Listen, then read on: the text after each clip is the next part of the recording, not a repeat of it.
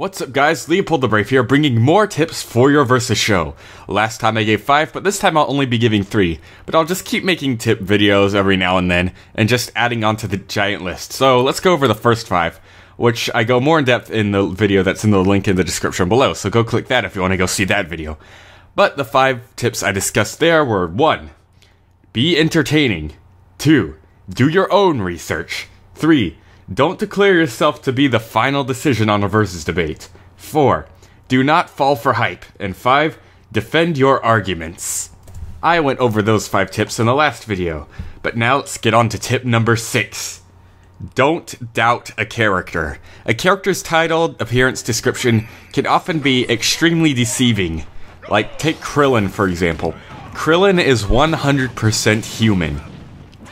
I'm 100% human and I can't slice buildings in half with a key disc, but Krillin can. Just because he's human doesn't mean he can't, so do not doubt characters on what they are. Bayonetta's 100% human, Krillin's 100% human, Saitama's 100% human. You've seen the insane things Saitama's done, right? So just things like that. Don't ever downplay a character basically just for how they look, or what they are, or how they seem. Like Stitch, for example. Like, my whole Fictional Fights episode about Stitch vs. Toothless was all centered around this tip, about not judging a book by its cover. Because people were still confused at the results, like, how'd Toothless lose? Stitch is a tiny alien, Toothless is a giant dragon, how did Toothless lose? Stitch could lift 3,000 times his own weight, he can catch plasma and fire, he's fireproof, bulletproof, and built to be indestructible. I mean, he survived a volcanic explosion, for crying out loud. And plus, have you seen how big Captain Gantu is, that big whale guy? Stitch tosses him around like nothing, so Toothless honestly wouldn't be a problem for Stitch.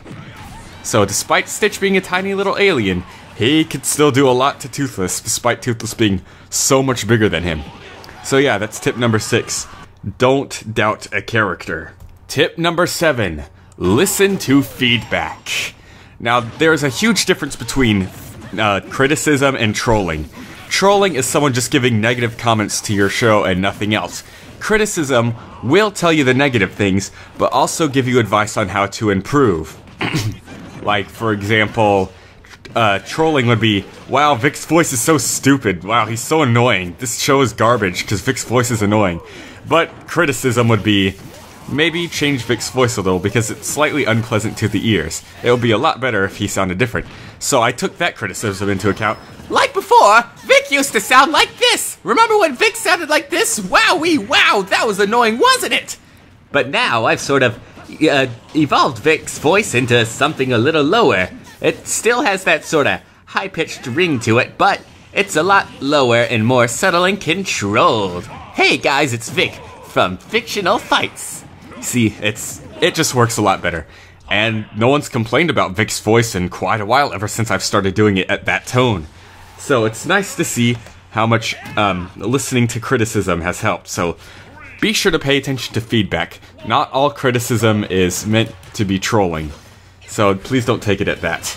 And that feeds into the 8th tip. Tip number 8 is do not feed the trolls. Alright, so there is a difference between trolling and criticism, like I said earlier in the last tip. Now, to identify trolling, it's pretty easy. You can pretty much tell their salty rage and all that stuff. They'll call you biased. They won't give any legitimate reasons or arguments to why they don't agree with you. They'll just say, oh, you're biased, boo-hoo-hoo, I can't believe my character lost, this is garbage. They'll make up stuff, they'll pull up stuff that goes against your rules, they'll wank characters, yada yada yada.